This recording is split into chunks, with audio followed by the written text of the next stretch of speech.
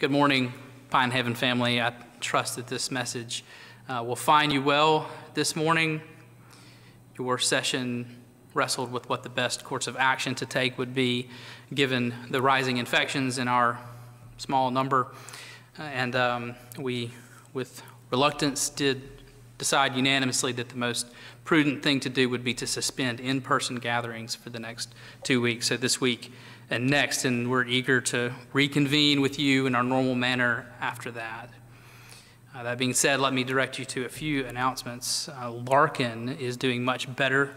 His numbers improve, and they've been able to lower his oxygen and his nitrous, and his oxygen numbers hold good, so let's thank God for that. Also, Leon Hemphill continues to make improvement. So if you do have a prayer request, which we would normally hear at this time, do please email the church office, or you can text or call one of your elders. That being said, let's take a moment and prepare our hearts to worship God.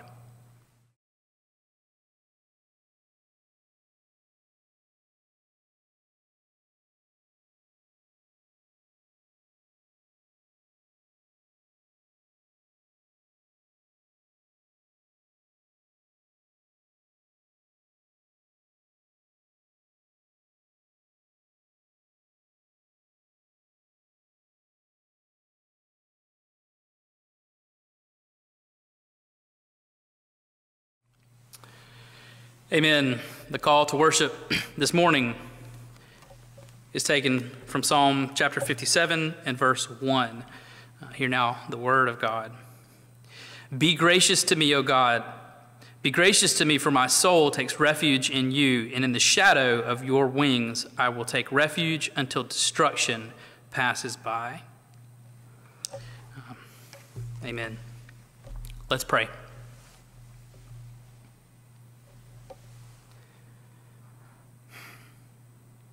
O God, our Father in heaven, you have been merciful to us. You have sheltered us, and you have given us all that we need. You have watched over us, and you have provided us with abundance, and we thank you. This morning, we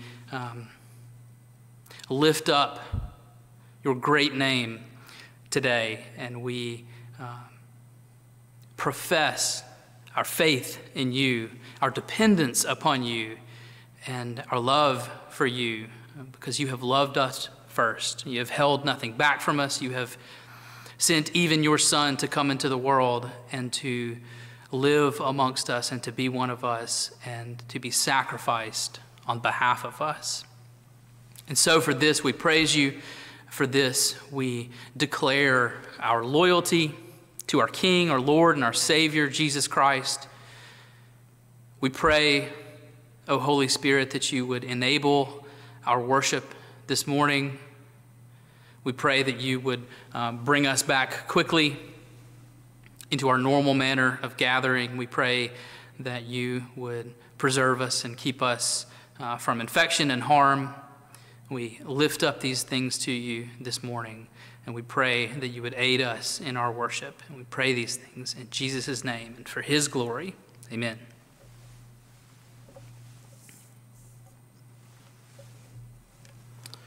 If you would turn with me in your copy of God's word to Jeremiah chapter 51.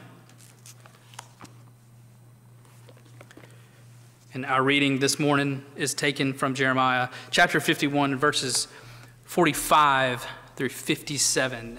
In this passage, we will continue to read of the coming downfall of Babylon, that though Babylon was an instrument of discipline in the hand of God used to chasten his people for their unfaithfulness to his covenant, Babylon yet would not escape retribution for the evil and the harm that they inflicted upon the Israelites and other people of the region.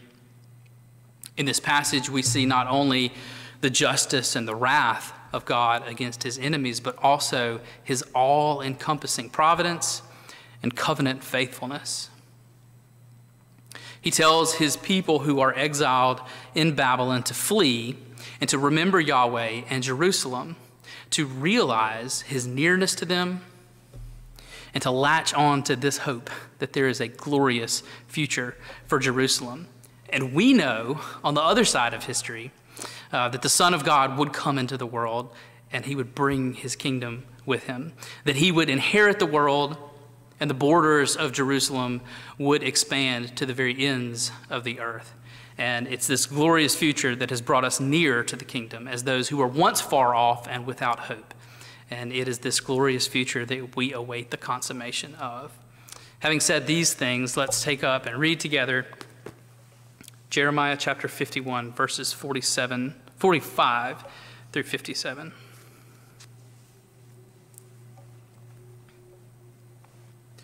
Come forth from her midst, my people, and each of you save yourselves from the fierce anger of the Lord. Now so that your heart does not grow faint, and you are not afraid at the report that will be heard in the land, for the report will come 1 year, and after that another report in another year. And violence will be in the land, with ruler against ruler. Therefore, behold, days are coming when I will punish the idols of Babylon, and her whole land will be put to shame, and all her slain will fall in her midst. Then heaven and earth and all that is in them will shout for joy over Babylon, for the destroyers will come to her from the north, declares the Lord. Indeed, Babylon is to fall for the slain of Israel, as also for Babylon the slain of all the earth have fallen. You who have escaped the sword, depart, do not stay. Remember the Lord from afar, and let Jerusalem come to your mind. We are ashamed because we have heard reproach. Disgrace has covered our face, for aliens have entered the holy place of the Lord's house. Therefore, behold, the days are coming, declares the Lord, when I will punish her idols, and the mortally wounded will groan throughout her land. Though Babylon should ascend to the heavens, and though she should fortify her lofty stronghold, from me destroyers will come to her, declares the Lord. The sound of an outcry from Babylon, and of great destruction from the land of the Chaldeans. For the Lord is going to destroy Babylon, and he will make her loud noise vanish from her, and their waves will roar like many waters. The tumult of their voices sound forth. For the destroyer is coming against her, against Babylon, and her mighty men will be captured, their bows shattered, for the Lord is a God of recompense. He will fully repay. I will make her princes and her wise men drunk, her governors, her prefects, and her mighty men, that they may sleep a perpetual sleep and not wake up, declares the King, whose name is the Lord of hosts. Thus ends the reading of this portion of God's word. May he add his rich blessing to it. Let's now profess together our faith using Heidelberg Catechism Question and Answer 64. Heidelberg Catechism Question 64 arises quite naturally out of Question and Answer 63, which we read last week. So that question was, how can our good works be said to merit nothing when God promises to reward them in this life and the next? And the answer is that this reward is not earned, it is a gift of grace. So 64 arises to answer the quite natural objection to that truth, which is that, well, won't people just be terrible? Won't they care nothing about righteousness or holiness if this is the case? And so question 64 answers that, and its answer is rooted in the biblical truth that you will know a tree by its fruits. So let's take up and read together question 64. I'll read the question, and together we'll read the answer. Does this teaching not make people careless and wicked? No. It is impossible that those grafted into Christ by true faith should not bring forth fruits of thankfulness. And indeed, we, as those who have been claimed by him, have much to be thankful for, and we should express out of gratitude in our obedience our thankfulness. Let's pray.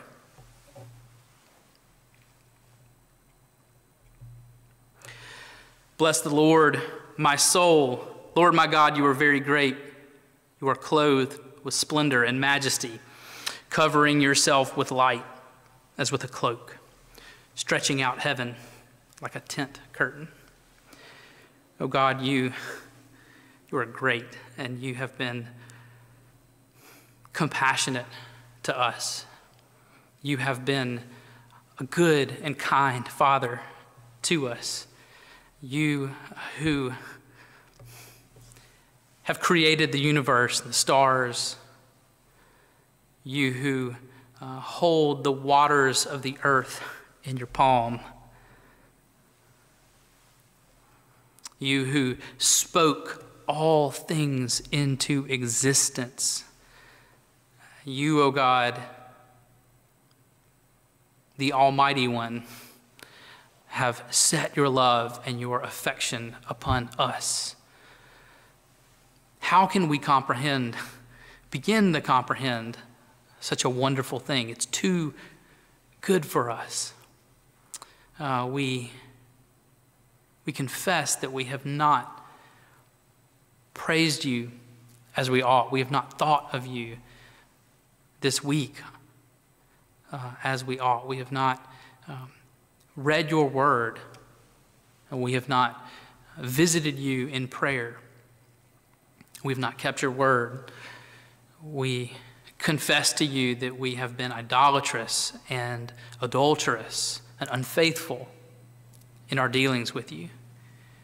And we confess that we have been unkind and cruel and impatient and not gentle with those around us, that we have thought so highly of ourselves, so we are puffed up. Lord, humble us.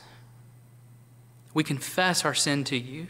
We confess that we are unrighteous and unworthy to draw near to you, except for the blood of Christ, that the righteousness of him who was made to be our substitute has been given and granted to us. Apart from that, we are utterly unworthy.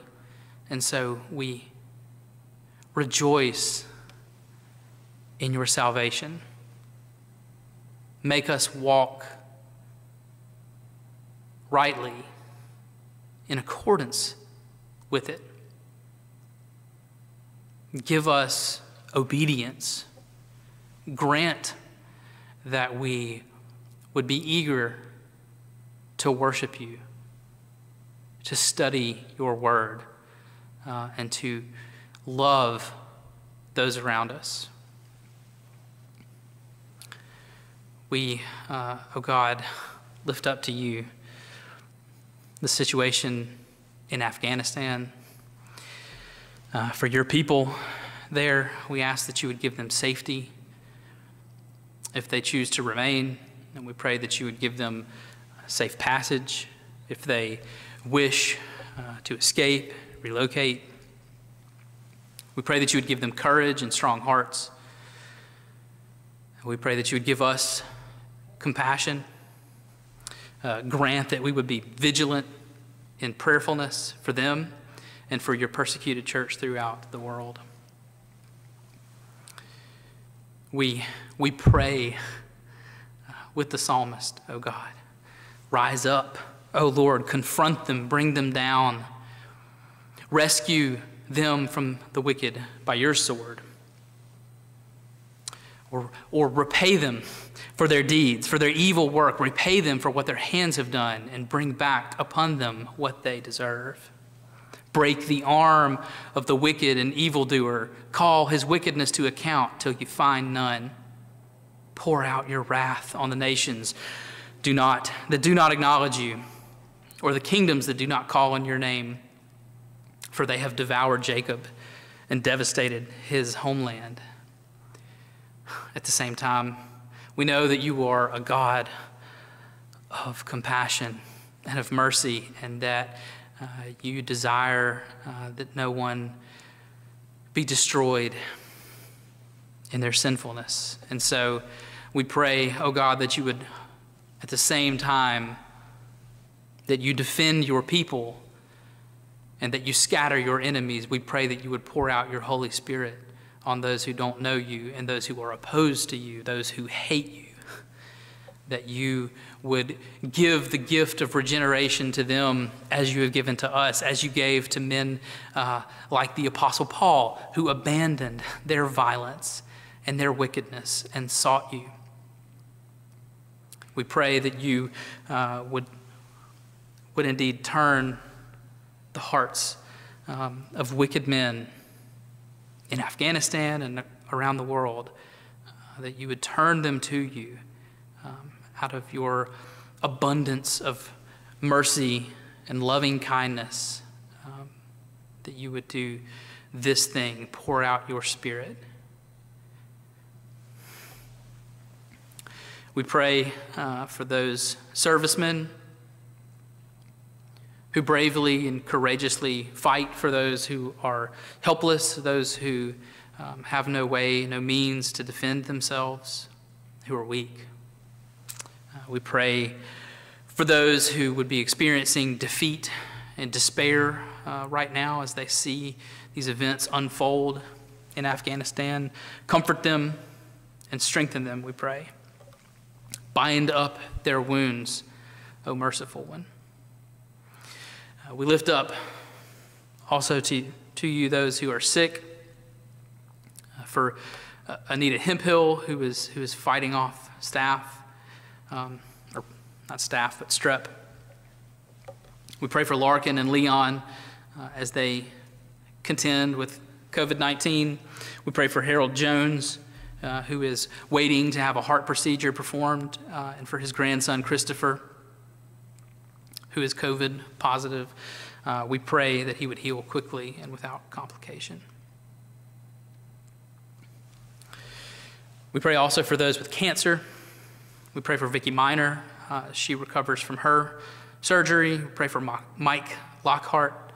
We pray for Alan Stanton, that he would have a clear scan and that his recovery would continue. We pray for Tim Cole, Ty Ashford, Rachel Molly, Ann Welch, Bobby Welch, Jay Welch, Andrew McCall, Palmer Robertson, and Joyce DeKine.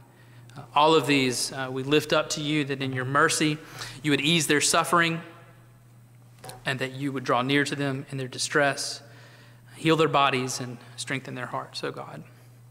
We pray for our missionary of the month, Jeff Jordan, as he labors at Mississippi College with RUF. We pray that you would give him a productive start to this semester. We pray that you would provide his financial needs, that you would grant that people would be generous in opening up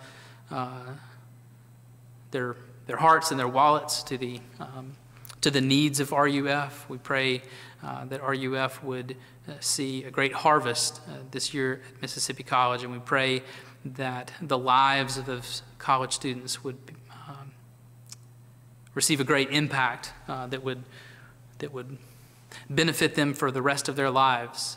We know that you have been so good to give our RUF students strong work ethic, and that you have given them intelligence and skill.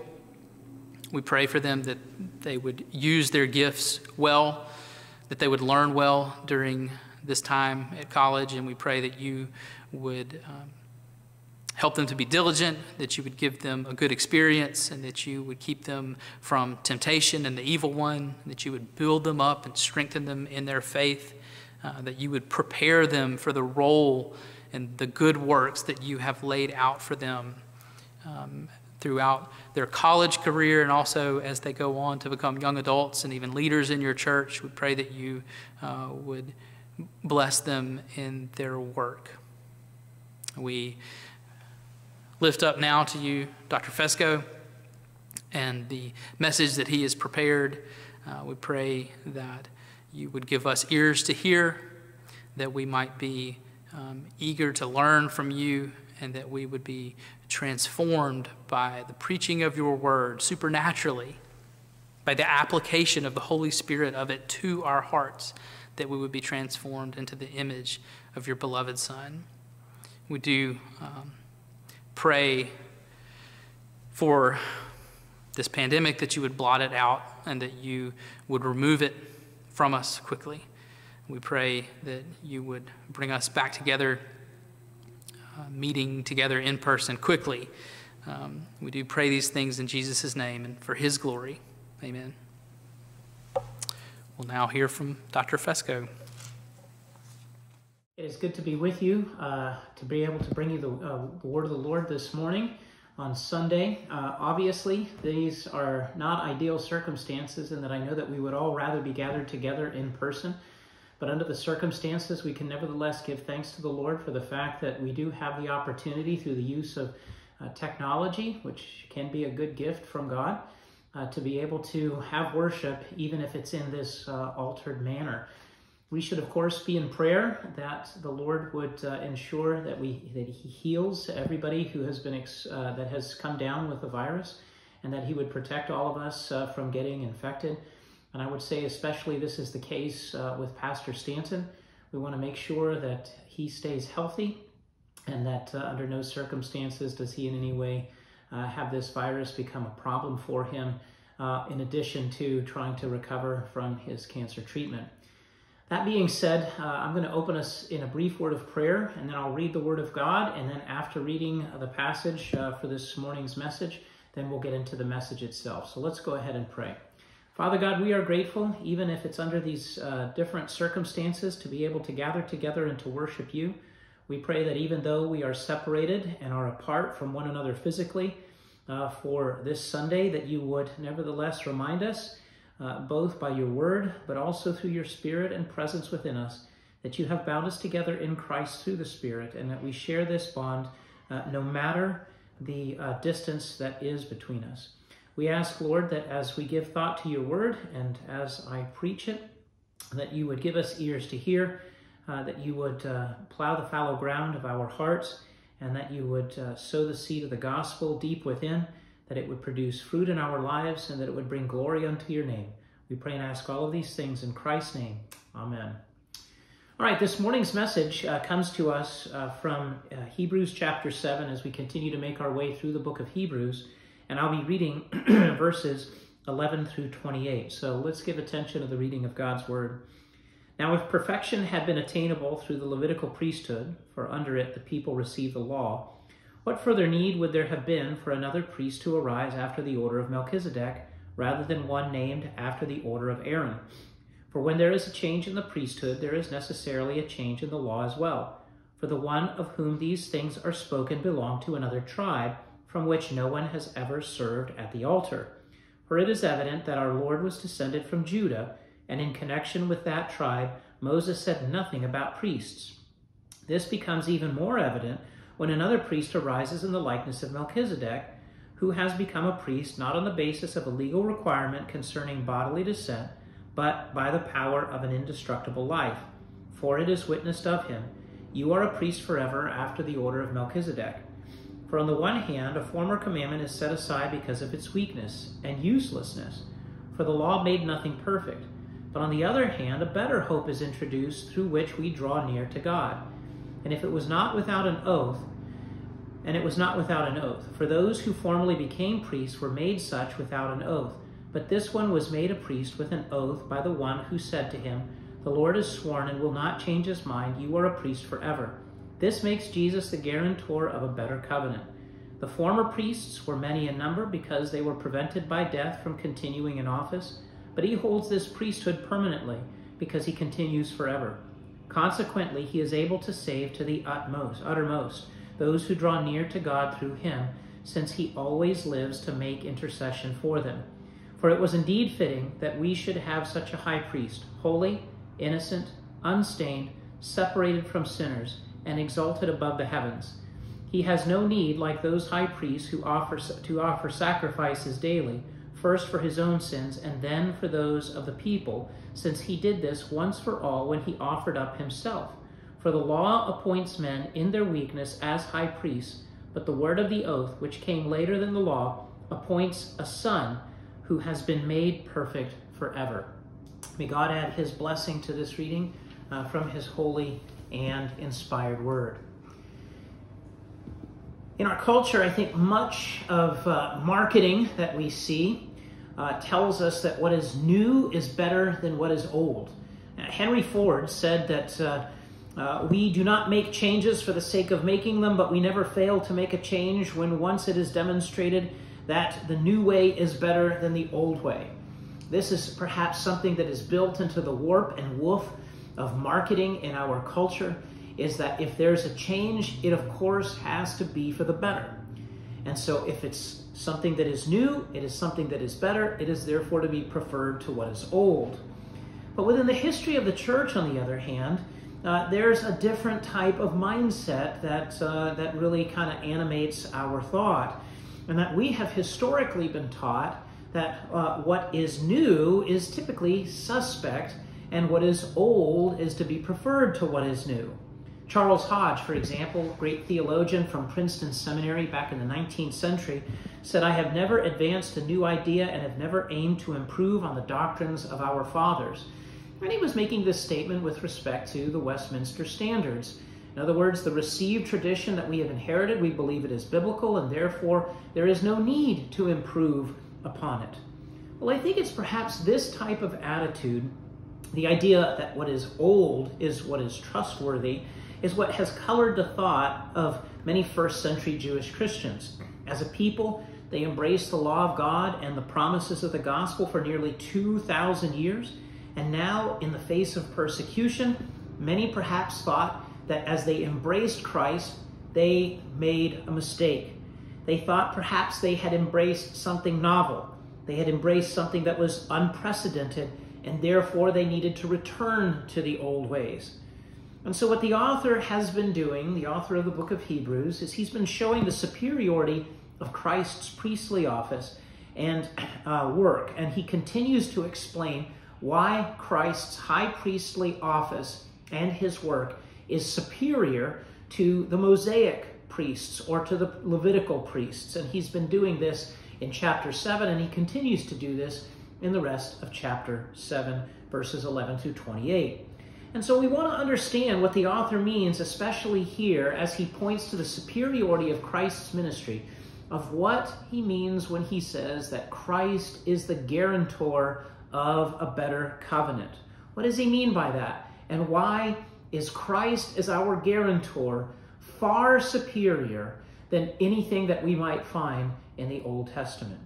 In order to understand this, we want to see what the author has to say about the superiority of Christ's priestly work. First, in terms of his power over death.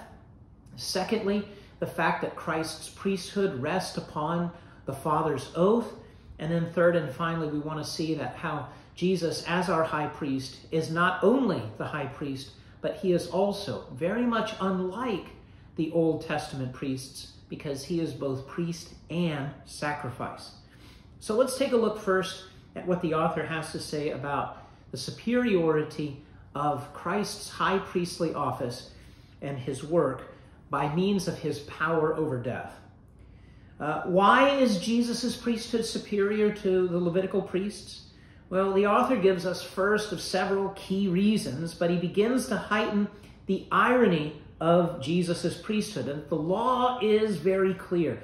Only the sons of Aaron were supposed to serve as priests.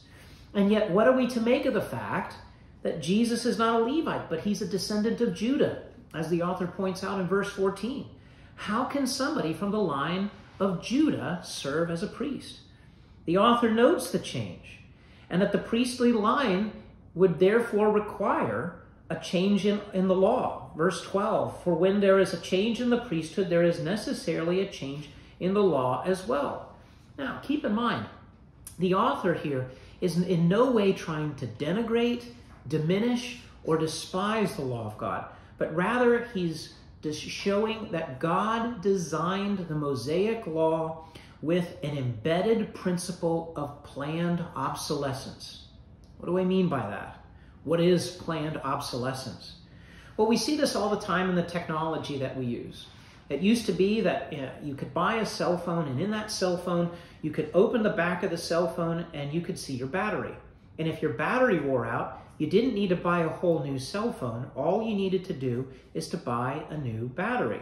And so you could replace the battery and you could keep your cell phone, typically for longer periods of time than you can with present-day cell phones. With present-day cell phones, many companies build them in such a manner as to render them obsolete, so that when if you need to replace a battery or you need to replace a part, you can't really do that, and instead you just simply have to buy a new phone. And in other words, a cell phone might last maybe 2 to 3 years before you have to get rid of it and get a new one. That's planned obsolescence. If they plan that the device itself will automatically become obsolete within a certain time frame, it forces you to upgrade to that new phone. It not only forces you to upgrade to that new phone, it also puts more money in the cell phone company's pocket. Okay? Now, while the ethics and the business practices of planned obsolescence are certainly questionable, it's a different matter when we're talking about the Mosaic Law as a whole and Jesus' relationship to it. In other words, God designed the Mosaic economy, the Mosaic covenant, with an embedded principle of planned obsolescence. We can think of it this way, that the Mosaic covenant was never intended to be God's final word about salvation. It was never terminal, but only temporary. The Mosaic covenant points forward ultimately to the new covenant and to the person and work of Christ. So we can say that the Mosaic covenant was a way station on the way to Christ, but certainly not the final destination. There is therefore a planned principle of embedded obsolescence within the Mosaic economy. Now that means that the Levitical priesthood was supposed to give way to the superior priesthood of Christ. We see this in verses 15 and 16.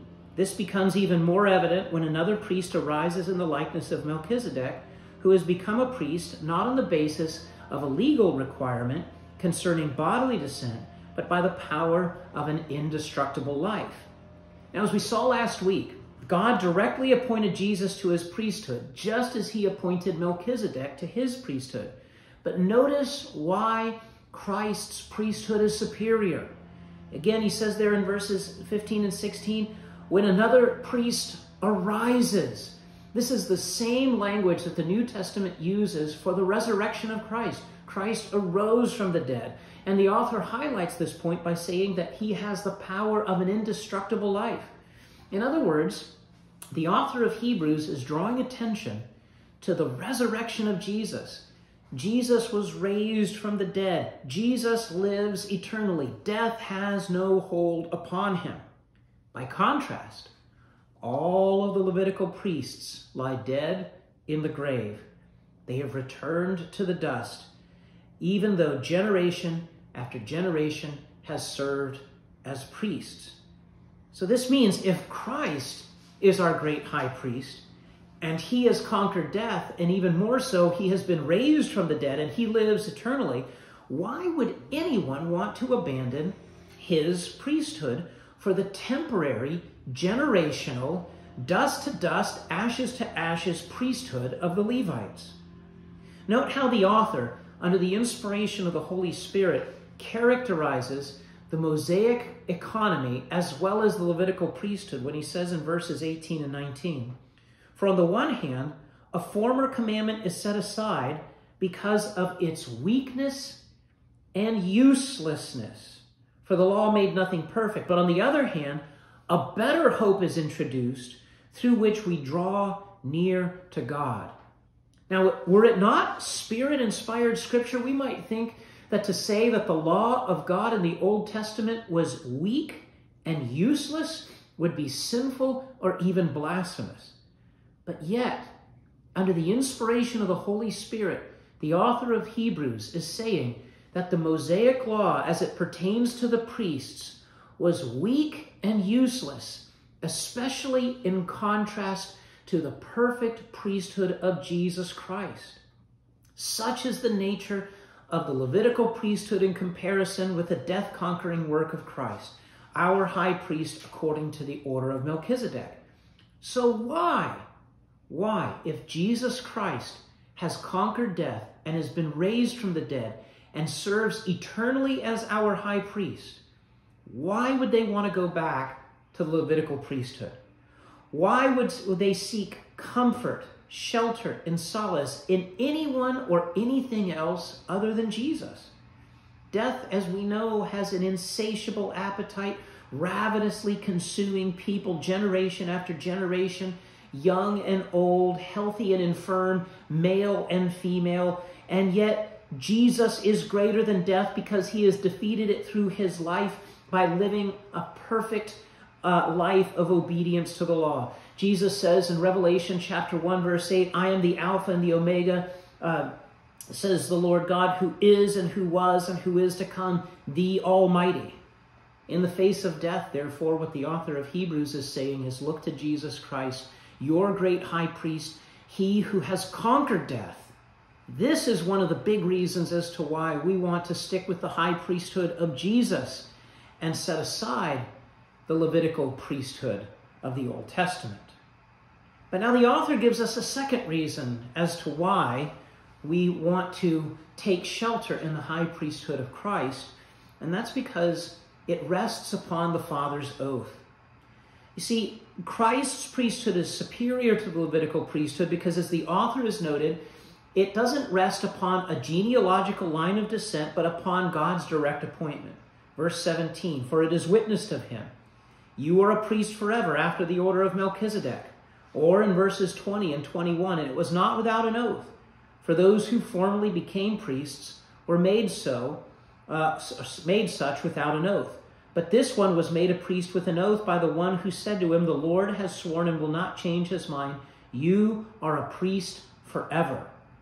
Now this is a significant explanation here as the author quotes Psalm 110 verse 4, because he says that the Father swore an oath to Jesus, which constituted his appointment as our high priest. You are a priest forever after the order of Melchizedek, and it was not without an oath.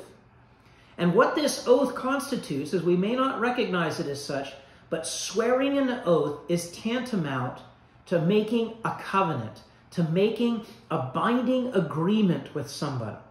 You see this, for example, in Psalm 105, verses 8 and following. He remembers his covenant forever, the word that he commanded for 1,000 generations, the covenant that he made with Abraham, his sworn promise or oath to Isaac, which he confirmed to Jacob as a statute, to Israel as an everlasting covenant.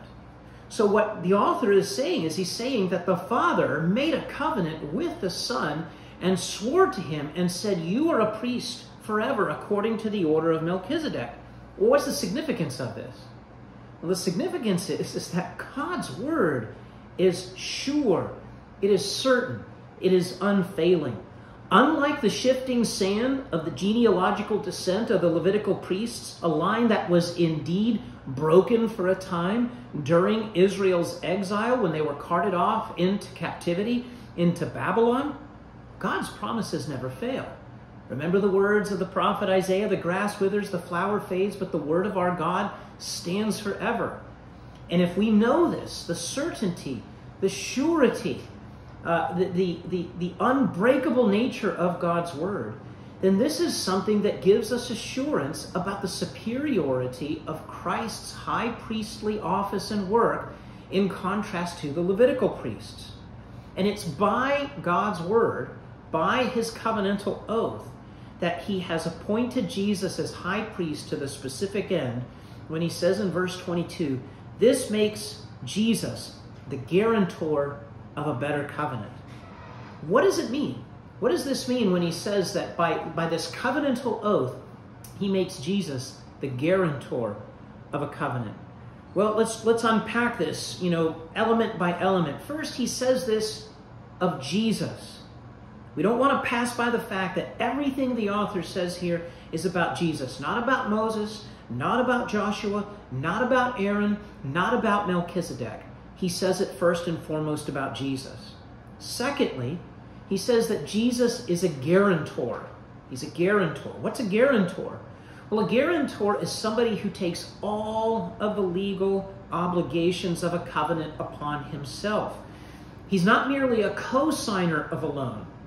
I remember when I bought my first car, my father was a co-signer for my car loan. And what the principles involved in being a co-signer are, is that if I had failed to make the payments, my father would take them over for me, and he would ensure that I would make the payments. In the case of a guarantor is far more than a co-signer. A guarantor says, I will take all of the legal obligations of the covenant upon myself. If this were a loan, a guarantor would essentially say, I will take the obligations and I will make all of the loan payments for you. But if we're talking about a covenant to redeem sinners, then when the author says that Jesus is the guarantor of a better covenant, he means that Jesus takes all of the responsibilities, both of fulfilling the requirements of the law, as well as paying the penalty for breaking the law. What does Paul say in Galatians 3:13? Christ redeemed us from the curse of the law by becoming a curse for us, for it is written, cursed is everyone who is hanged on a tree. This means that as guarantor, Jesus is not only high priest, but he also gave his life in sacrifice for us, and he fulfilled all of the obligations of the covenant for us. But third, we see that it's not only Jesus, he's not only the guarantor, but thirdly, he's the guarantor of a better covenant. The fact that he says this about Jesus, the fact that Jesus is a guarantor and there is nobody else in all of redemptive history that is a guarantor, this is what makes the new covenant a better covenant than the Mosaic covenant. Remember, the Mosaic covenant was temporary. It had a principle of planned obsolescence embedded in it because it was ultimately looking forward to the revelation of Jesus in the new covenant. And so all of this begs the question, why would you want to go back to the Mosaic covenant? If, as Peter writes in 1 Peter 2:24, that Jesus himself bore our sins in his body on the tree that we might die to sin and live to righteousness, and by his wounds we have been healed, why would we turn back to the Old Testament? This ultimately is a truth that has to fill our hearts with faith. John Owen once wrote, "Fill your affections with the cross of Christ, that there may be no room for sin." If the author's audience, if the recipients of his letter looked to the cross of Christ, so much so that it so consumed the eyes of their faith, they would have no desire to return to the Old Testament ways. They would recognize that they would be trying to do the impossible, to try to turn back the clock of redemptive history as if Jesus had not come. And yet, if they were truly to meditate, pray upon, and to look at the cross of Christ in faith, they would recognize by divine revelation and the work of the Spirit all that Jesus has accomplished in his crucifixion, all that Jesus had done for them, and how far superior he was to the Levitical priests. If Christ's cross fills our affections, I think then the temptation to seek other means of salvation will never hold sway over us. Whether it's in the temptations to return to the Mosaic covenant, which was the original threat for the audience of the book of Hebrews, or rather in seeking salvation by other means in our own day. This brings us to our third and final point, which is recognizing that Jesus is superior to the Levitical priests because he is both priest and sacrifice. Christ's priesthood is superior because he is better than the Levitical priests. What does the author say in verses 23 and following? They were prevented by death from continuing in office, but he, Jesus, holds his priesthood permanently because he continues forever. Consequently, he is able to save to the uttermost those who draw near to God through him, since he always lives to make intercession for them. So notice this contrast. He's superior to the Levitical priests because he lives forever. Unlike them, he lives, they die. They cannot make intercession. He makes intercession now and forever. But Christ is also able to save because unlike the Levites who were themselves sinful, Jesus is perfectly righteous. Verses 26 and 27.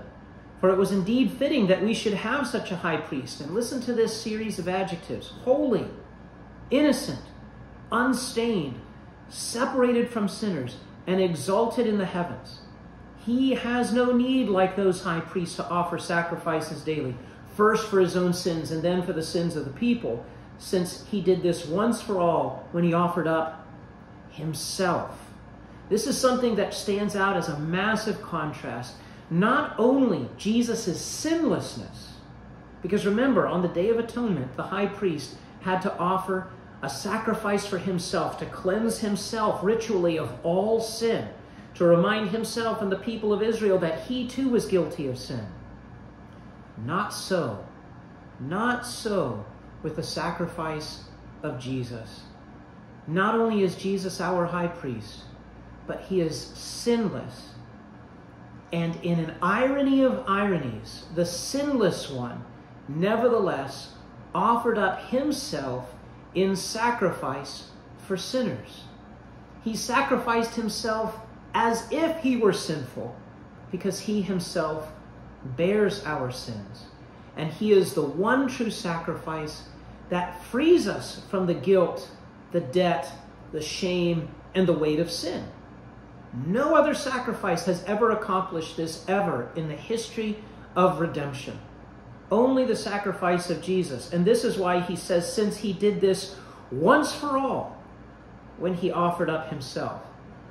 What did the Levitical priests have to do? Every morning and every evening. And repeat and repeat and repeat. Sacrifices every morning and every evening.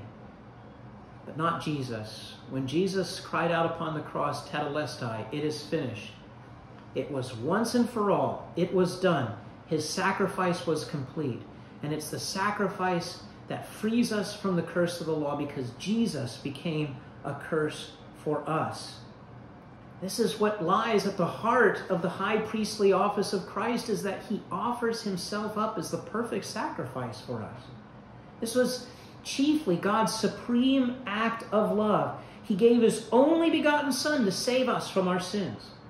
Octavius Winslow, a 19th century theologian, says, who delivered up Jesus to die? Not Judas for money, not Pilate for fear, not the Jews for envy, but the Father for love. It was the Father's love that delivered up Jesus as our sacrifice, as our high priest, to save us from our sins. And so this is yet a third reason as to why the author of Hebrews is saying, why on earth would you want to turn back to the sacrificial system, that which ultimately cannot save you, that which cannot cleanse you from sin?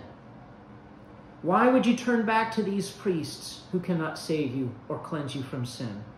To turn away from Christ and his high priestly office and sacrifice is essentially to turn away from the deepest manifestation of God's love for sinners. Christ's sacrifice was an outpouring of love, something that no Levite ever did for any of God's people. Yes, they served God's people, but none of them sacrificed themselves in the way that Christ did. The Levites always offered something else up for sacrifice, a sacrificial animal or an offering. But as our high priest, Christ took our cup of grief. He took our cup of the curse. He pressed it to his lips and he drank it to its bitter dregs. And he then filled that cup with his sweet, pardoning, sympathizing love. And he gave it back to us to drink. And it is a drink that we can consume forever. It is a cup filled not with the curse of God, but with the love of God in Christ through the Spirit. This is why the author of Hebrews is essentially pleading with his recipients, do not turn away from Christ.